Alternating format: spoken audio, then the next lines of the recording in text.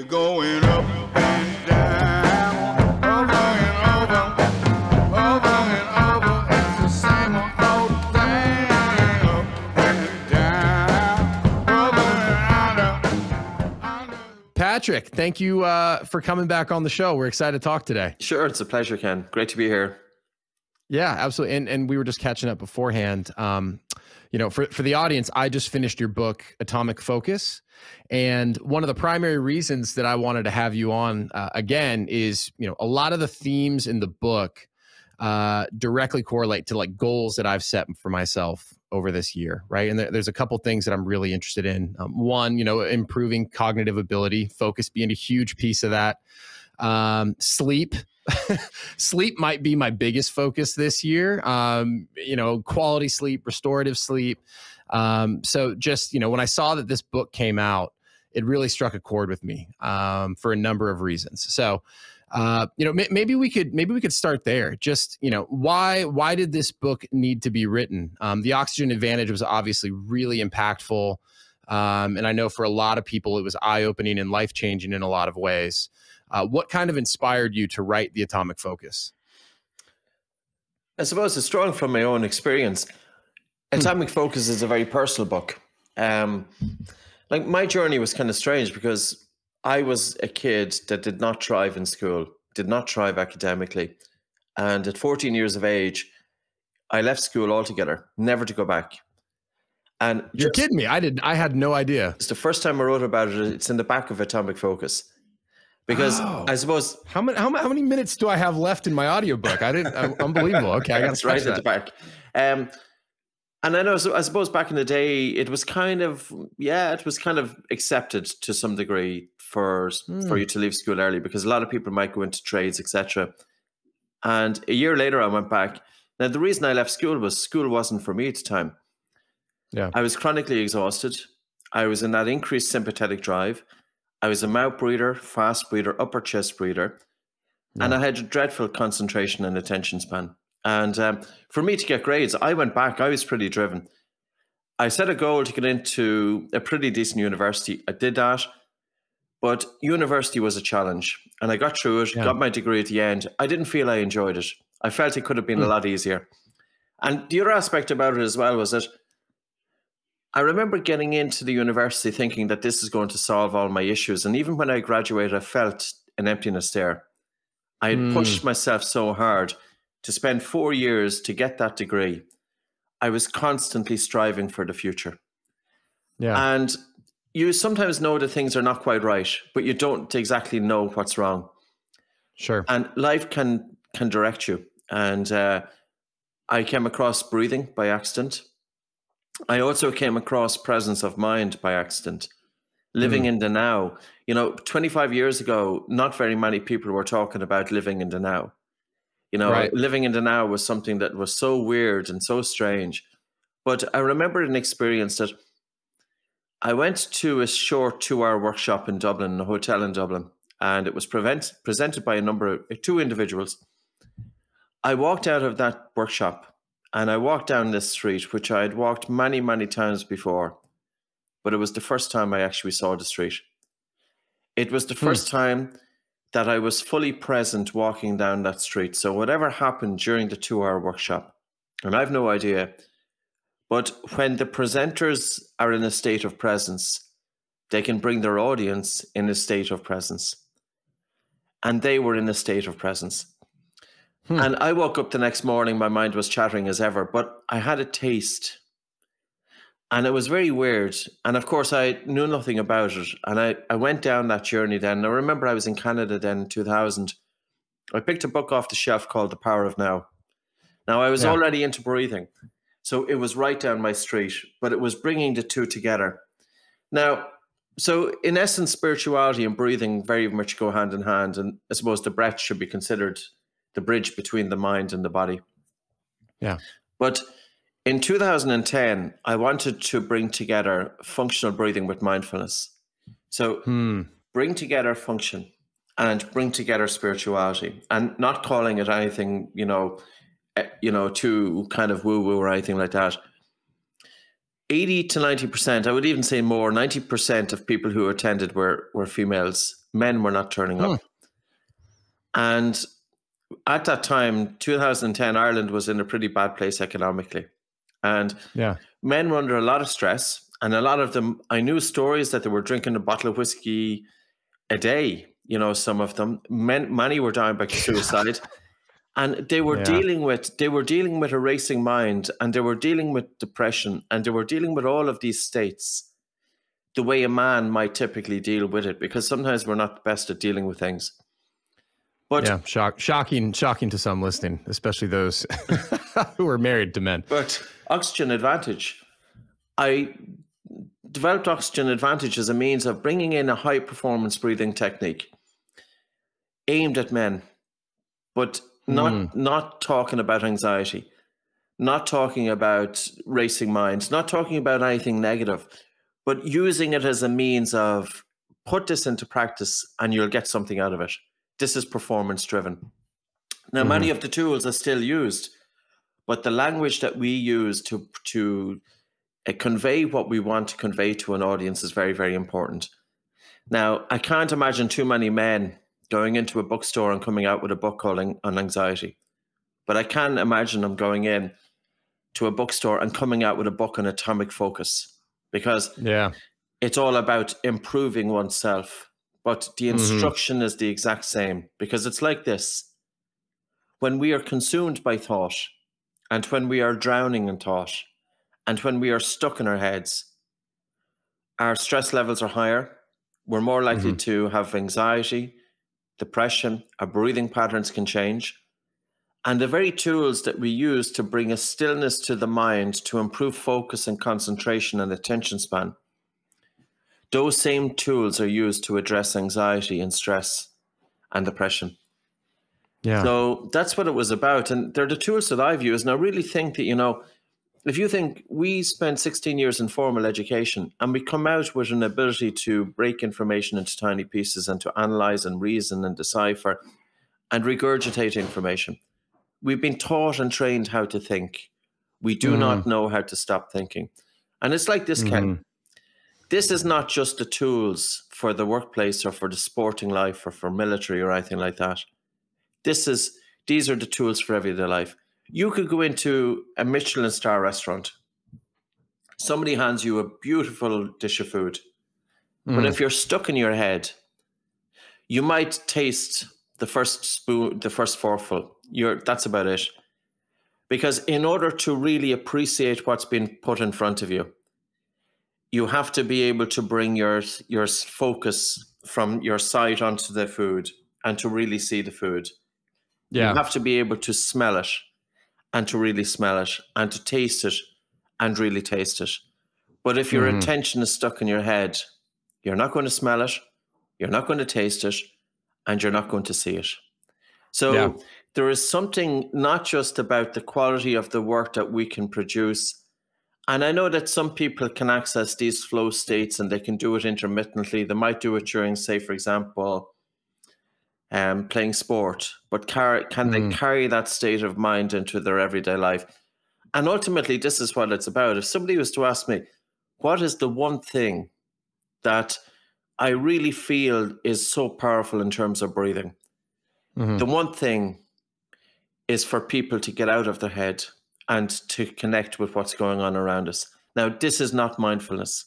This is going beyond this, because how do you improve your focus? How do you improve your concentration? How do you improve your attention span? You need deep sleep. This morning, I woke up feeling pretty lousy, and every now and again that can happen. I had two dogs that were barking all night because of storms, and you have dogs barking, and there's an example. Waking up and a dog almost interrupting your sleep 7 or 8 or 9 times throughout the night. I could not focus this morning. Now, this is a one-off event for me, and I know it when it happens. And every one of us is going to have a one-off event.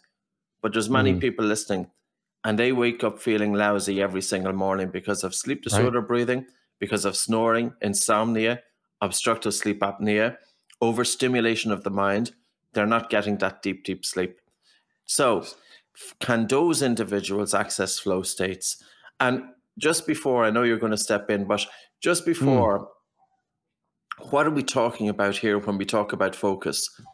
Yeah. Focus is, you can look at focus in the broader scheme of things. I work in the field of breathing. My focus for 20 years has been just one thing. And it can make me a very boring individual because I know nothing about diet. I know very little about physical exercise, hardly anything at all. And the only thing that I know about is breathing. And that's what I focused on. Very deep set of expertise. And that's in a broader sense. But, you know, on Monday when I wake up, I'm going to have my focus on what I'm going to do on that day in a narrower sense. So your focus is, what are you going to put your attention to? And everything is clamoring for attention, especially the mobile phone. Oh, yeah. And it's going to be a distraction. Now, your concentration then is your ability to hold your attention on that one thing. So focus and concentration are two different things. Focus is, what are you narrowing your attention to? Concentration is holding your attention on that. And your attention span is the length of time that you can hold your attention on that. Focus multiplied by concentration multiplied by your attention span equals success. I like that. Well, and it's so interesting. For whatever reason, whenever we're doing a podcast like this, I seem to be afflicted with whatever the guest specializes in. So last night, I've been sick all week. I've been exhausted, not sleeping well. And now, I mean, you know, I've been so focused on this over the last few years. I have a much greater sense of awareness when I'm below my baseline. Right. And I think I probably fell in that camp for years of starting off with a very low baseline because I was cutting back on sleep to, you know, quote unquote, try and be more productive or taking clients, whatever it was. Right. So my baseline was noticeably lower. And I think that's what spurred a lot of change. But over the last few years, I've been really trying to take strides to just kind of, you know, raise that baseline every morning, kind of to use, you know, the same terminology you're using. But last night I slept, you know, I felt as if I was asleep for a long amount of time. But when I woke up, I really kind of felt like groggy. You know, I get this kind of sensation where my hands feel a little swollen or inflamed. And I was like, man, I slept a long time. My wife's like, you were snoring all night.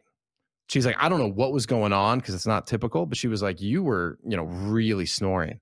And I was just like, wow, that's so interesting. I'm about to go talk to a breathing specialist. You know, and my wife gives me the feedback that I was snoring and I'm feeling a physical difference. So it's funny just how starting to try to become more aware of like how you're feeling, is your sleep restorative?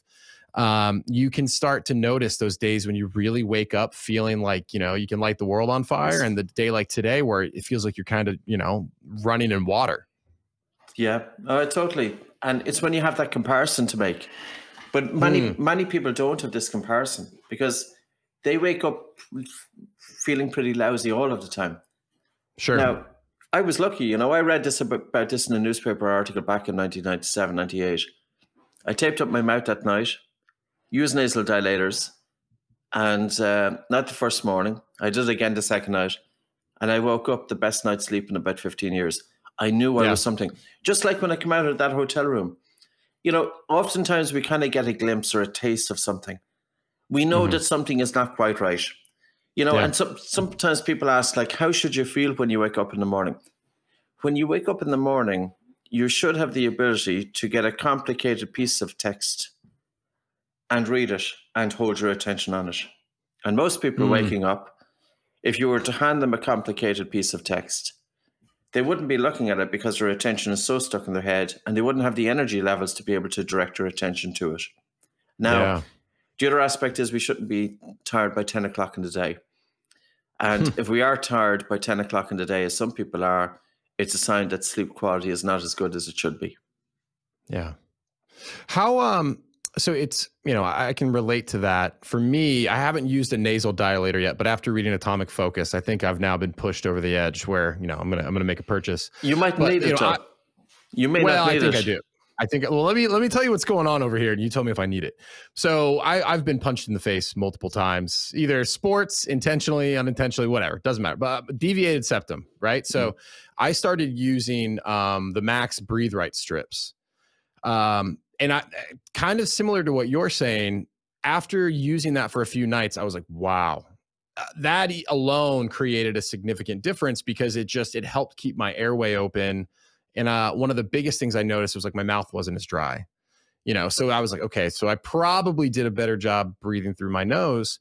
But what I'm finding is there's times where even that's not enough. Last night being a perfect example. So it's like, again, kind of being on this journey of trying to improve sleep quality, to hear just how impactful something like a nasal dilator was for you. I'm like, okay, that's something that I don't think it was the nasal dilator that was impactful. Oh, okay. It was the mouth taped that was the key. But I had to wear the nasal dilator because of chronic nasal obstruction. Now, coming back to what you're talking about, a deviated septum, it's very common. Yeah. But can you breathe functionally through your nose? Could you go for a walk with your mouth closed and breathe fairly comfortable as you're going for a walk? And if you can go for a walk with your mouth closed and breathe comfortably, you probably don't need nasal dilators during sleep. Oh, interesting. Okay. So what the nasal dilator does, or the breathe right strip, is simply it's based on the Cottle maneuver. You put one finger either side of the nostrils, just gently prise your nostrils apart. You feel it easier to breathe. But the elephant in the room when it comes to sleep is nasal breathing. Now, 50% of your listeners here are going to be waking up with a dry mouth in the morning. And if you're waking up with a dry mouth in the morning, you're more likely to have disrupted sleep, lighter sleep, and sleep disorder breathing. I mean, it makes me kind of reflect back. I'm like, was I ever breathing properly for large portions of my life prior to this? Or kind of, to what you were saying, was this just like my baseline was kind of so low? This is the thing, Ken. How many kids are going through university and they don't have the ability to hold their attention under curriculum? They don't have good retention. Their mind is so distracted. They're so stuck in their heads. And for them, they will get grades, but it's going to take a lot of work. And I'm nearly 50 years of age now. I've got a few more miles on the clock than you have. And if I knew back then what I know now, it would have been totally different. And again, coming back to atomic focus. Yeah. How on earth can we send a kid through high school and into university without giving them the ability to concentrate? Education does not teach us how to concentrate. There is nothing in education that actually teaches us how to hold our attention. It does not do it. But for us to get a good education, we need to have concentration and we need to have attention span. Now, the kid of today is much different than when I was in school 30 years ago, because they have so many more distractions and big platforms, etc., competing for that individual's attention. And the individual is naturally succumbing to it because of the pressures on social media. It's really time that individuals take back their own minds. And it's time also that they take back their attention. And not to be waking up of a Monday morning and saying, well, today I'm going to give 2 hours of my time today to Facebook or to Instagram or to YouTube or to the big platforms. It's a bit of a waste because you're not getting much out of it, in fairness. Yeah. Yeah. Well, and as someone who works in the technology field, I've always kind of been painfully aware of, the user is the product and they just kind of don't realize it. But, one of the things that you said there, and I see it with my own kids, is just the multitude of distractions that they are faced with on a daily basis that I didn't have as a kid. Growing up, and again, I'm 35, just turned 35, you wanted to stop the distractions in our house. The TV got physically turned off, right? Yes. And then it was like, all right, go play, go outside, go ride your bike. Now, I mean, they're pulling devices out of the woodwork, and I'm like, where the hell did we put that thing? How did we even let them get access to that? And they're little, and I'm like, man, we really got to be careful. It's just, even a well-intentioned parent to, quote unquote, protect them from exposure to all of these different things is no easy task. No, it's not. And I would say the same. And my own child, with iPhone, etc. But I suppose the one thing that we can do is get them into sports, because the sports, getting into sport, regardless of what the kid is doing, it's almost that it's a microcosm of real life. You get into fights on the field, you get into arguments, you've got wins, but you've also got losses. It's very important to lose. It's very important to have disappointments. If it's win, win, win, win all the time, what is going to happen when we actually have a loss? We can't deal with it. But if we understand that it's always about, you know, we have benefits, we have losses. And the other thing about it is that this too will pass. And I think for the last 25 years or so, being able to bring my own attention out of my mind and onto my breath, one thing, into my body is another thing, into the present moment is another thing. The highs are not so high, but the lows are not so low. And you get other benefits to it: intuition, creativity, and productivity. And I'm not going to say that it's absolutely perfect and that you're fully in the present moment all of the time. Of course you're not. But I have the capacity to bring my attention into the present moment whenever it demands itself during the day. I always so want to, you know, before I come on with you, I went for an hour's walk in the countryside. Yeah. My intention going for that walk is to not to be walking with my attention stuck in my head, but to be there. And for me, it's something that's vitally important, because even with a small business as we have, and we've grown quite a bit, it does bring its own challenges. And you've always got a certain amount of stress in business. That's the way it is.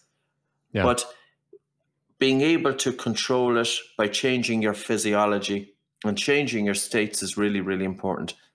How many youngsters get into a difficult situation? How many sports people get into a difficult situation and they do not control their physiology because they don't realize that if you have some control over your breathing, you have control over your states of mind. And I put a quote into that book. I was listening to a podcast by Dr. Rangan Chatterjee. He's quite a well-known doctor in the United Kingdom. He was interviewing a brain surgeon. So you can imagine a brain surgeon, you have a patient out on the table in front of you, their skull is open and you're looking into the brain. Now, that's a tricky situation. And he says, when I get into a tricky situation, the first thing I do is prevent myself from hyperventilating. And he goes on, he says that people think that I'm born with nerves of steel.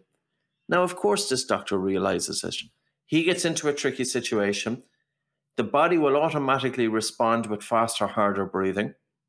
The brain interprets that when your breathing is faster and harder, that the body is under threat.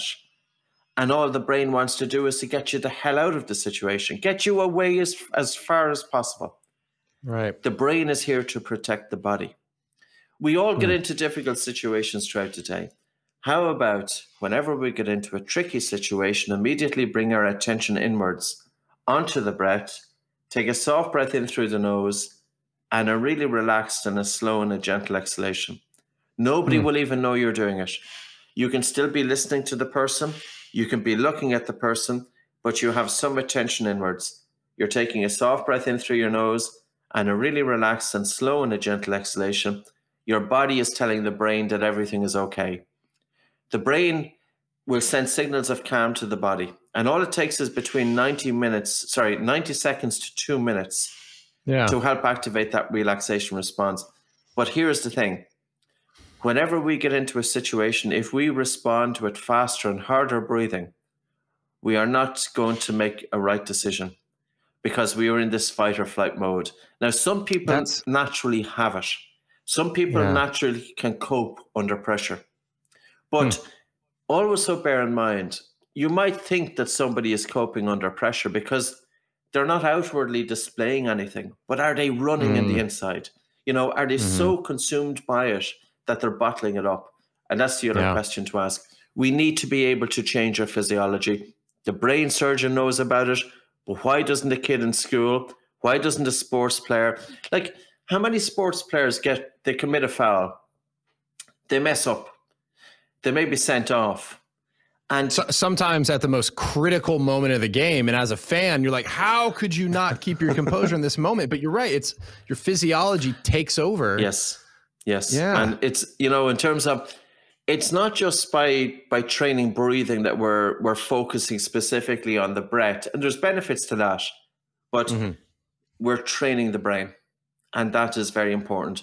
And if you think of most goals are scored in the last 5 to 10 minutes of a game. Mm-hmm. Why does that happen? Why isn't scoring equally distributed throughout the game? It's because one team gets tired, fatigue sets in. And we're talking about both physical fatigue, but we're also talking about mental fatigue. Now, if we're consumed by thought, we don't have our attention on doing what we're doing, mistakes happen. We do the wrong thing, we fumble the ball. And when we can get into this flow state, the right action happens by itself. 60 or 90 minutes flies, and it seems like it's seconds or a minute. We're fully immersed in doing what we are doing. Our attention is not at the front of the brain, the critical part of the brain, the thinking mind, because the thinking mind is too slow. You know, if a ball is coming for you, you're not going to start consciously weighing it up. What am I going to do here? You're not doing trigonometry to understand where that ball's going to land. Exactly. Yeah. So you want to get the critical mind out of the way. And having your attention in the center or even in the back of the head and your attention dispersed throughout the body, you go out and you play with every cell of your body. You're playing with every cell of the body and you get into that flow state. But I'm going to come back to this because you remember there's a triangle in the book, Maslow's hierarchy of needs. Most people know about it. Yeah. It's a motivational pyramid that was written back in the day. And he spoke about the importance of food, clothing, and shelter. Most of us are fortunate enough. We have food, we have clothing, we have shelter. We don't have deep sleep. We have dysfunctional breathing patterns, and we have lack of awareness. And we are not going to reach self-actualization.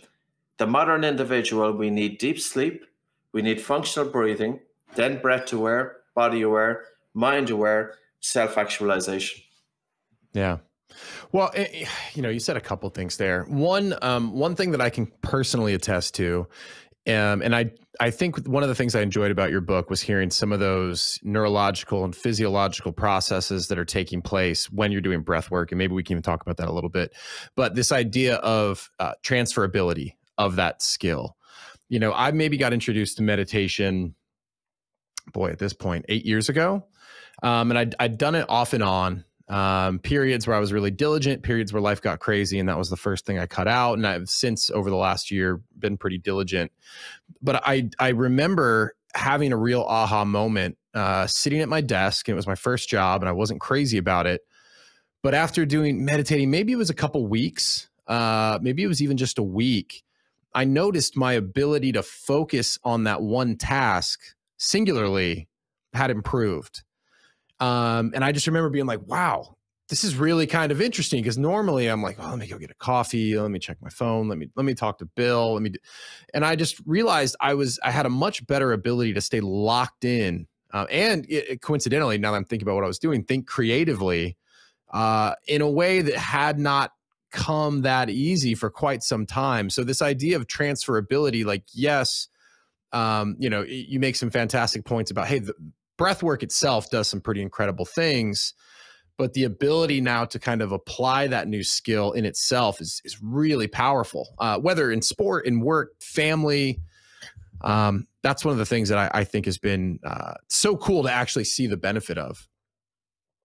Yeah, you know, and the other thing that I would say is that it's not just our state of mind when we're doing a meditation. I don't meditate. Mm-hmm. I haven't meditated in 10 years. I've done the long-term, the Vipassana meditations back, whatever. But what I want to do is I want to kind of continuously bring my attention into the body or onto the breath or into the present moment many times throughout the day. It's not so much the amount of time. And if I could interrupt, only because you just said something that I heard you say this in the book, but now it just really clicked. And I think the reason I jumped to meditation, because in my life, and probably frankly still, that was the dedicated amount of time that I would look to my breath and I would actually focus, right? Like I was focusing on my breath. And I just had this aha moment where it's like, for you, and now I'll kick it back to you. It sounds like you're constantly or frequently checking in throughout the day. It's not sequestered to this small 10-minute window once. So, wow. Okay. Yes. I think it's more sustainable. Especially people now as well, they don't have so much time. Like if you think the demands on people, do an hour of physical exercise a day, do 20 minutes or 30 minutes of breath work, get in your meditation. Nobody can do it. I go for my walk. I spent an hour, just this was a walk. I'm focusing on my breathing in and out, but I'm also bringing my attention out into the environment to look, to listen, to feel, to smell, taste, bringing my focus into the present moment. Now, I kind of do it a little bit unconsciously. It has been a great gift. And I would say to people that when you first do it, start with breathing. It's the easiest thing. And I would agree with you, Ken. There is a place for formal meditation, especially for somebody starting off. Now, I would even go further than just say mindfulness, just focusing on your breathing. Sure. Actually change your breathing patterns. You know, if you want to improve blood flow, if you want to improve oxygen delivery to the brain, breathe light. If you want to stimulate the vagus nerve and get a better balance in the autonomic nervous system, slow down your breathing to between 4.5 and 6.5 breaths per minute. If you want to improve the biomechanics, focus on greater recruitment of the diaphragm. Do this formally and then bring this breathing pattern, because breathing is not just about one dimension. Oftentimes people do a breathing practice. Like, I really feel that so many different modalities that have a lot of control over breathing, but they've made a mess of it. Because number one, they're teaching breathing to their students, but the instructor doesn't understand the dimensions of breathing. It's not just about the biomechanics. We also have to include nasal breathing during rest, during low to moderate physical exercise, during sleep. It's vitally important. The mouth does nothing. But also to understand the biochemistry, because so many people have cold hands and cold feet. And so many people believe that the more air they breathe, the more oxygen and delivery throughout the body. It is simply not true. And how many people, in an effort to help alleviate stress, are taking these full big breaths and they're ramping up. Full big breaths is an upregulator. It's a stressor. If you want to downregulate, we have to consider the exhalation. It's the speed of the exhalation that determines whether we ramp up or we ramp down. If we're feeling overstimulated, do we want to ramp up? Some people feel it's a reset. They get something out of it, but other people don't. For me, if I'm ramped up, I want to really focus on the exhalation. I want to take a soft breath in through the nose, a really relaxed and a slow and gentle breath out, and to breathe light, to underbreathe, because then carbon dioxide increases in the blood. I feel air hunger. That stimulates the vagus nerve. So there's a physiological process going on that when we breathe light, when we breathe slow, when we breathe low, when we breathe nose, all of these dimensions, all of these factors are going in to stimulate the vagus nerve. 80 to 90% of the nerve fibers of the vagus nerve are from the body up to the brain. When you stimulate the vagus nerve, it secretes a neurotransmitter called acetylcholine. Acetylcholine causes a slowing of the heart rate slows down, and the brain interprets that everything is okay. It's interesting because I was going to ask you, you know, what is happening in the brain when you move to like a more effective breathing technique? But then by bringing up the vagus nerve too, it just kind of reinforces this idea of just like this, you know, what do they call it? The mind gut connection, or, you know, it's just, it's a multitude of processes that are all working in unison. You know, in some ways the heart follows the breath. It sounds like, you know, and if I'm understanding what you just said correctly, in some ways the brain follows the heart. You know, it's all these like interoperating signals that kind of lead to getting someone back to like a calm, you know, state outside of that fight and flight that unfortunately a lot of people live in constantly, right? Yes, yeah. And it's a recipe for inflammation. It's a recipe for disease. Like heart rate variability is a very interesting phenomenon, and a lot of attention on it in the last 30 years or so. It's a measurement or an objective measurement of vagal tone.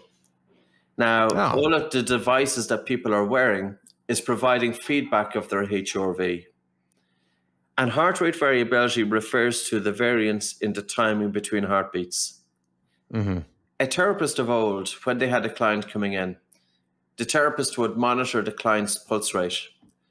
And while they were monitoring the speed of the client's pulse rate, they would also pay attention to the client's breathing.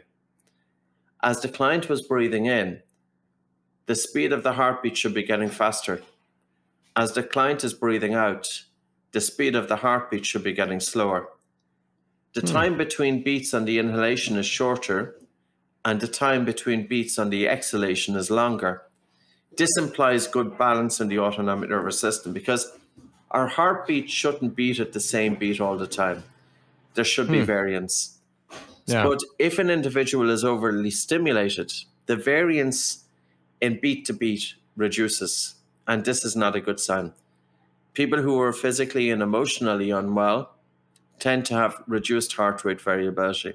Now, everybody seems to be wearing Oura rings and Whoop bands and all of this stuff, Leaf HRV. Jay Wiles, Dr. Jay Wiles has brought one out called Hanu Health, which I think is a really good one. And all of these devices, they give you feedback of how you are doing. What's your resilience? Because this is a measurement of resilience.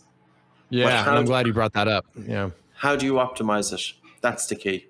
And that's where breathing can play a role. It's not just about breathing. Cold water exposure, humming, gargling, physical exercise, but breathing definitely has a huge role to play in terms of optimizing HRV. So, for people listening to this, right? If I put myself in their shoes, they're probably like, well, this all sounds great. Where do I even begin? Right? Like, do I need to pick up the oxygen advantage and start doing some of these really, focused breathing exercises? Or is this something that I could start doing today, right now? Oh, totally. Start breathing through your nose. Make sure that you wake up in the morning with your mouth moist. Go for your walk or jog with your mouth closed. Why do we have to do low to moderate physical exercise with the mouth open? What does the mouth do? When we're breathing through the mouth, what does the mouth do physiologically to the breath? It does nothing. The mouth is a hole. It's a hole whereby air can go straight down the throat. But mouth breathing tends to activate the upper chest. It's a faster breathing pattern, etc. Go to YouTube. Even though I'm giving out about social media, we put a video on atomic focus. There's one on breathing there, which I included the exercises. So the video companion to the book, it's a 1 hour video. And I bring it. It was a workshop that I did by Zoom, but we recorded it. People knew we were recording it for the purpose of putting it up on YouTube. Start practicing. And I think, Ken, it's the understanding. I would have loved to have an understanding of my breathing when I was in university. I would have loved it when I was in the corporate world, but I didn't. And I couldn't cope so well. And that's what atomic focus is about.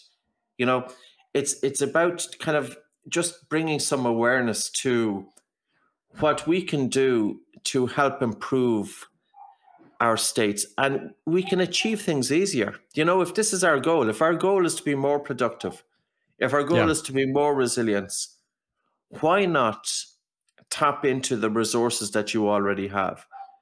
So it's understand it, and also don't have your attention stuck in your head all the time. I think people will understand this. How many times have we walked down a street? We haven't been there at all. We are consumed by thought. And it's the same example that I made at the start. If you go to a Michelin star restaurant, somebody puts a lovely dish of food in front of you. Are you actually there?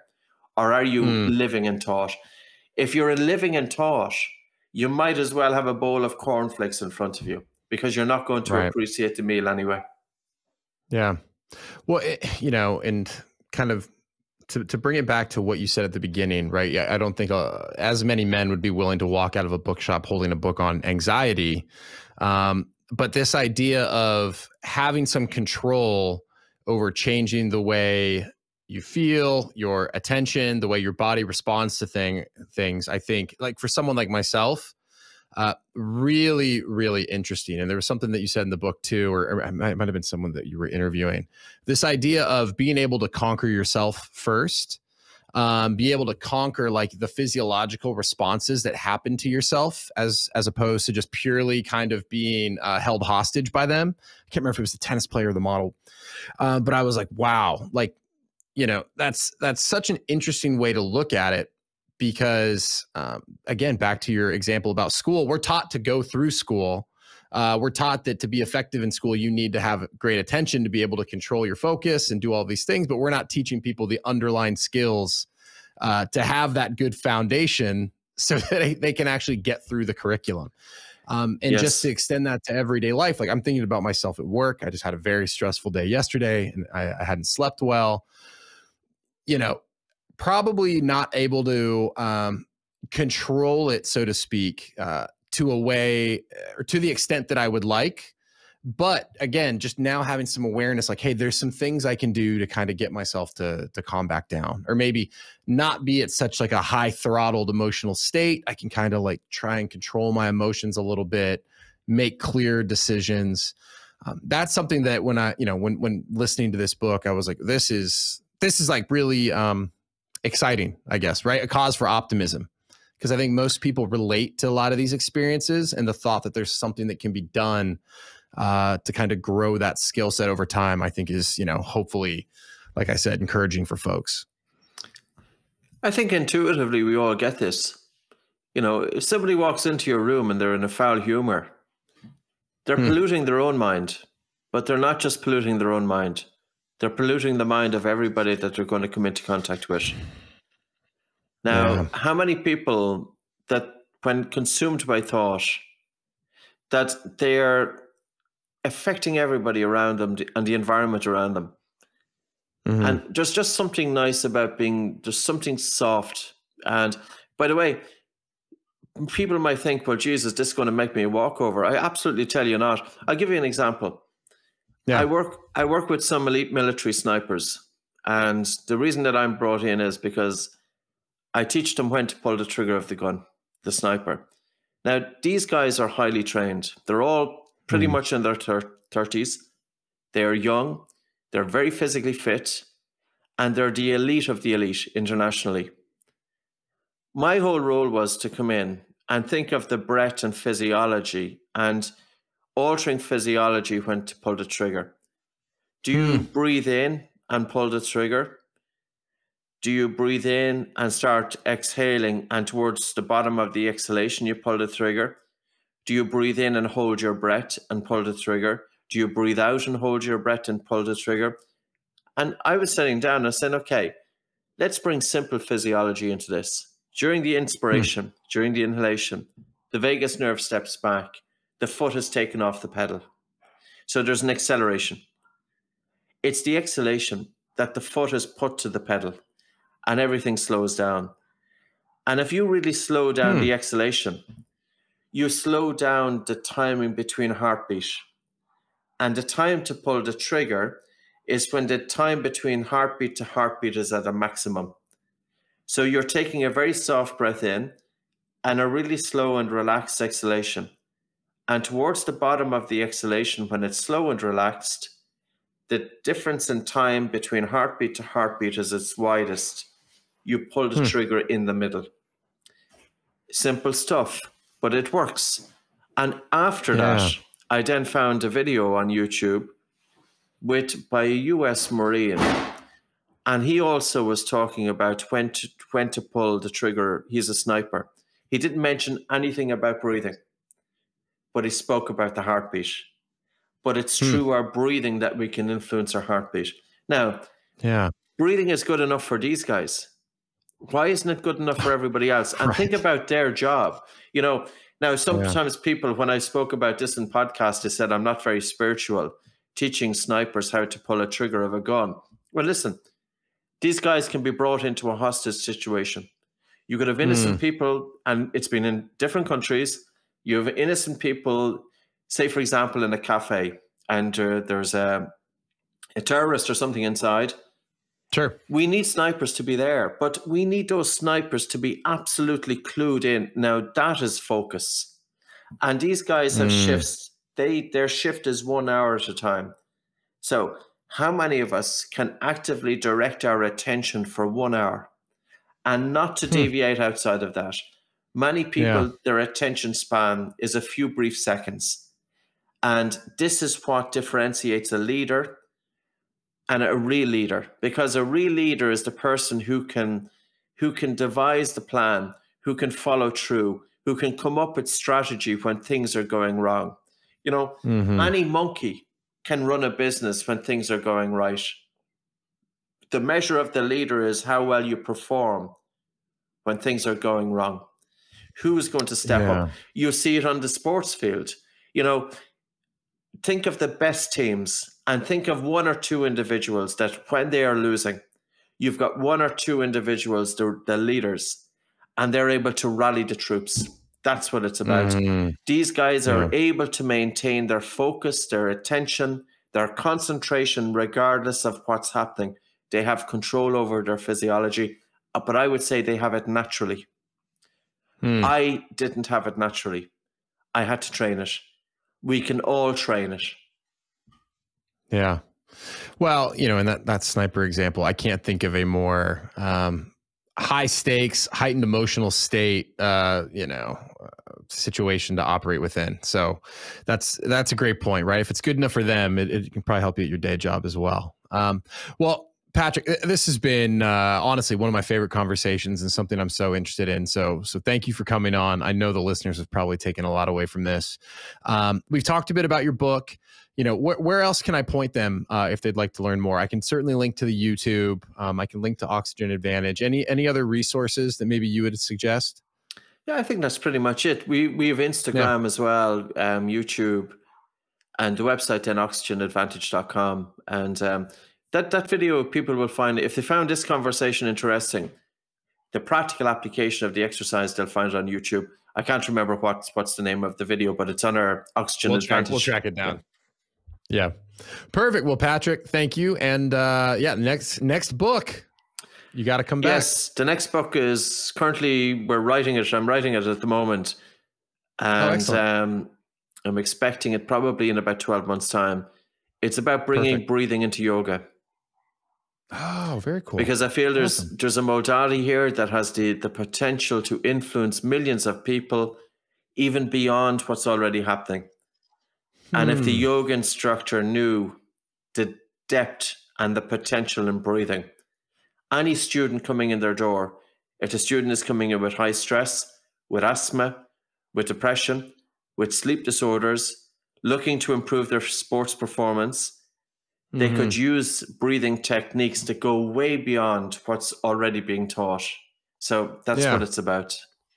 Oh, amazing. Well, Patrick, thank you so much. And we look forward to having you back in the future. Great stuff. Thanks, Ken.